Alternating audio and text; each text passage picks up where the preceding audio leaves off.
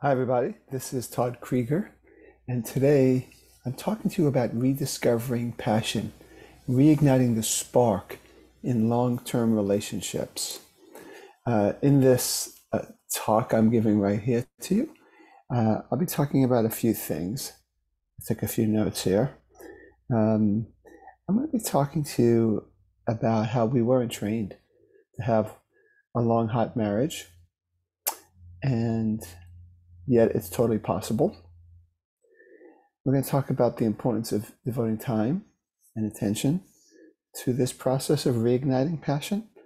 We're going to talk about how it happens, how oftentimes actions precede feelings.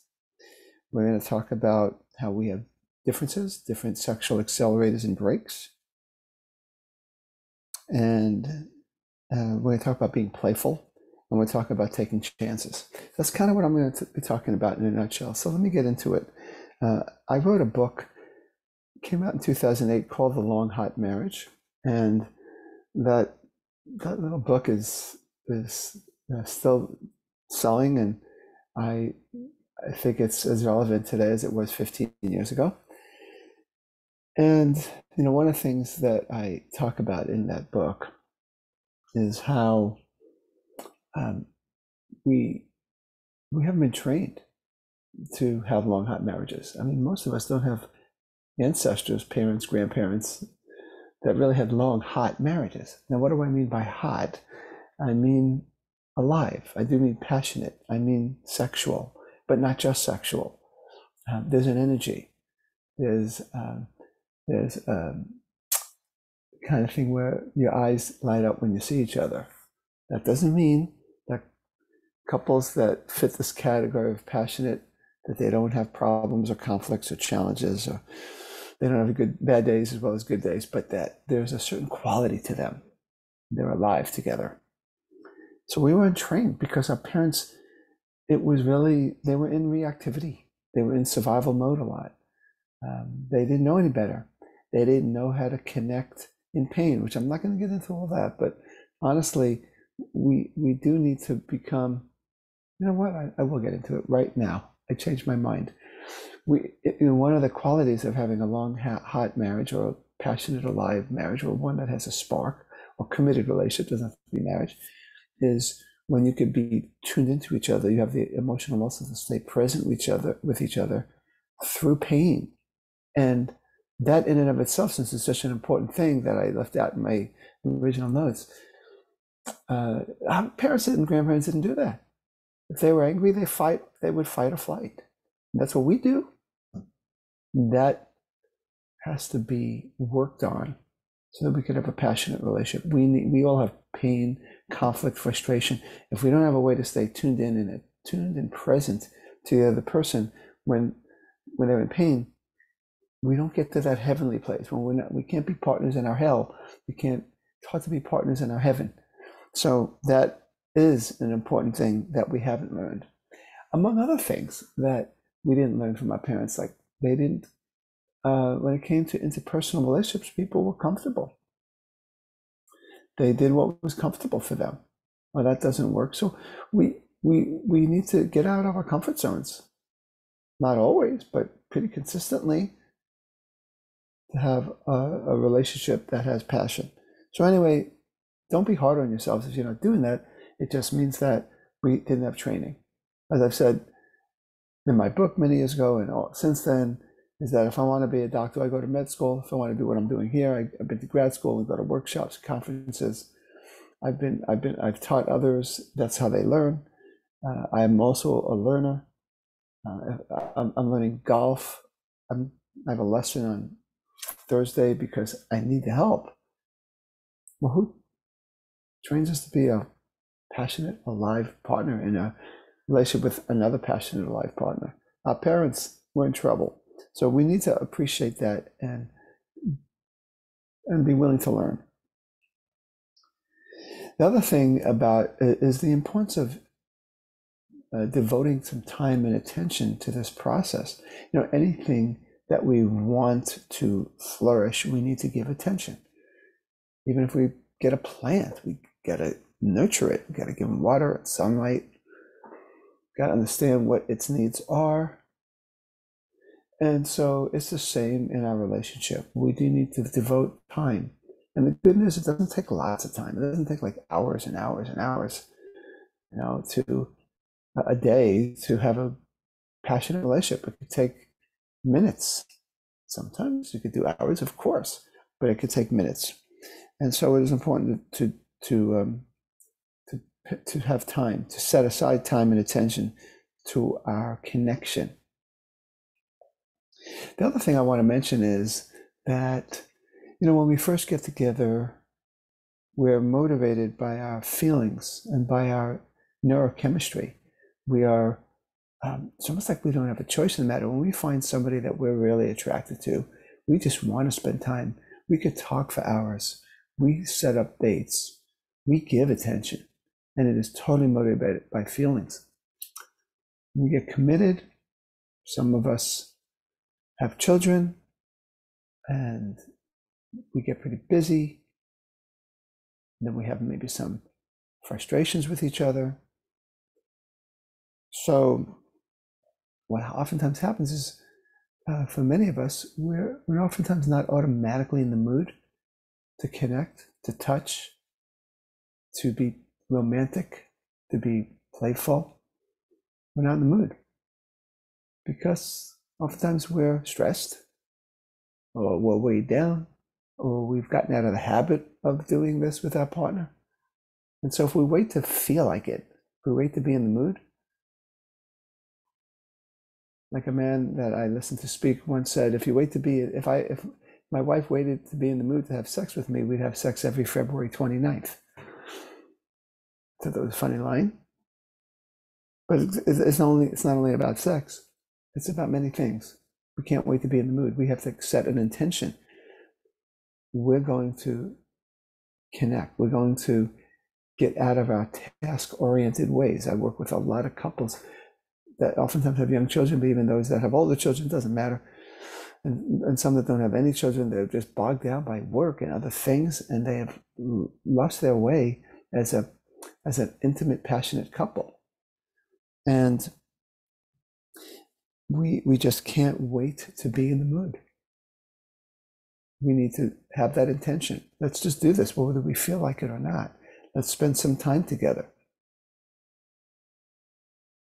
I worked with a man yesterday. He says, I'm just not touchy-feely, and my wife would love for me to be more touchy-feely. I gave him the exercise of doing what's called a sensate focus exercise, where he gets to touch his wife for 5 minutes with a caress, not a massage, not a clinical thing, but 5 minutes. And to notice as he's doing that 5 minutes of touching, using his hands, he uses his lips, his tongue, but mainly his hands probably. And as he does that, he needs to focus on what it feels like to touch his wife's skin in these different areas. And I'm not even having him do the genital areas for this first week, just to get the habit of touching, which they've lost. Now, as a couple, they've lost their way. And she is supposed to totally tune in to how it feels to be touched in that way. And then after 5 minutes, they switch. She becomes the toucher, he becomes the touchy. And both of them at all times are paying attention to how it feels, whether they're the toucher or the touchy. So then what happens, and I see this all the time, is as people start to do the behaviors as if they wanted to, things get aroused, feelings happen. The dopamine neurotransmitter gets triggered. It starts to feel good. It's the beginning of a new habit. You can't wait to be in the mood. Feelings often follow actions, and it's not the other way around. And sometimes it is, that's great, but don't depend on that. Don't depend on that. And don't judge you if you go, like I've had people say, I love my partner, but I've fallen out of love. I'm not in love. And I go, big deal. You've been practicing acting like roommates for a long time. Let's practice something else and then see what happens. I'm not saying that it will come back, but it oftentimes does. Oftentimes does. The other thing I want to talk about is that we are different, and we have different, as Emily Nagoski talks about in her book, Come As You Are, excellent book on how to reclaim sexuality. It's focused for the women, but I recommend it for men and women, and everybody for that matter, of any gender. And she's very, very embraces diversity. And she talks about sexual accelerators and sexual brakes, those things that get us going sexually, those things that make us stop. And we have different accelerators and different brakes. Some people have high sexual accelerators and low sexual brakes. These people got to reel it in. They might be the ones that could use sex as a way of regulating, like in an addiction kind of thing. There are those that have high sexual brakes and low sexual accelerators. We got to find out what those brakes are so that we can work around those things. And there's those that have high, low, low, high, that we're all different. And we want to learn. We want to learn about each other and ourselves. What turns me on? What turns me, what gets me shut down? So no matter how long you've been together, I work with people that are together for decades, that oftentimes there's things they know about each other, but there's lots of things they don't, especially in the area of intimacy and rekindling passion and what it takes. What's the right key to unlock your lock? Where's the portal, your sexual portal, or your aliveness portal? Again, I don't want to just say sex because it's more about also the energy, which I'll get to in a minute. So again, vive la différence. We're different. Celebrate the differences and be interested in each other. Don't think that your partner should be like you. Of course, I talk a lot when I work with heterosexual couples where oftentimes men are more visually stimulated and they don't understand that women need to be kinesthetically stimulated. They need to feel close to us. That's their sexual accelerator. So women need to understand what accelerates the men in these cases, the men, the women. It's not always that way. It's not, but oftentimes there is a propensity for men to be accelerated, to have arousal just by visual cues. And for women, that's not enough. And that's just fine. That's just what we have to understand. What's the truth? Let's discover it. Like I said, vive la différence. Okay, the next thing I want to mention is playfulness. A lot of couples have stopped being playful. Maybe they weren't playful when they were younger. I have a couple I saw yesterday where she never was allowed to be playful. So we're talking about being playful with our partner and using the relationship as an opportunity to be more playful. And sometimes for some people, playfulness isn't easy. It's not comfortable. They say, it's not my nature. I'm quoting her. And I go, I don't care. And the truth in the matter, it is your nature. You just forgot. Think you weren't playful when you were 1, 2, 3 years old? We're all naturally playful until, it might be squashed out of us. Or you might be playful and you get into a relationship and you're playful as a couple, but then, because of situations at home and work, that you stop being playful. You become very centered on getting things done. You're in survival mode. We got to devote some time and attention to getting out of survival mode and being playful. And some of the things we talked about is asking your partner to dance, skipping down the street. That might feel weird. Good. Like I said earlier, sometimes you got to do the action. The feelings will follow. You want to experience your playfulness? Act playful before you're in the mood, because you might have lost the habit of being in the mood. Sometimes for years, sometimes for decades. Doesn't matter. It just doesn't matter. You practice being playful. Your playful nature will resurrect itself. That is part of your nature, whether you remember that or not. And the last thing I want to talk about is taking chances, taking risks, being open. We need to try new things in the bedroom and out of the bedroom. Go to new places. Go to a different restaurant. Hike a different trail. Try a new sexual position. Share something that turns you on that you never shared before. with your partner of 10, 20, 30, or 40 years? Ask yourself some questions. What is it that I don't pay attention to that I want, that maybe I've wanted but didn't give it enough attention? What might that be? Be open to newness in yourself. And of course, be open to the newness in your partner, and then do things new as a couple. There's nothing in life that we're successful at without taking some chances. I'm learning golf. Every time I get out on the golf course, I'm taking a chance. I don't know how I'm going to hit the ball. Well, not so well.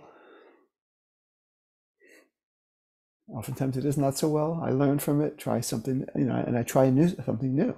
Try something new. And then that's when it works. And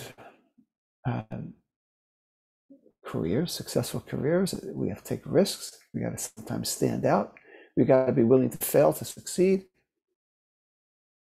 We got to be willing to expose ourselves with our partner.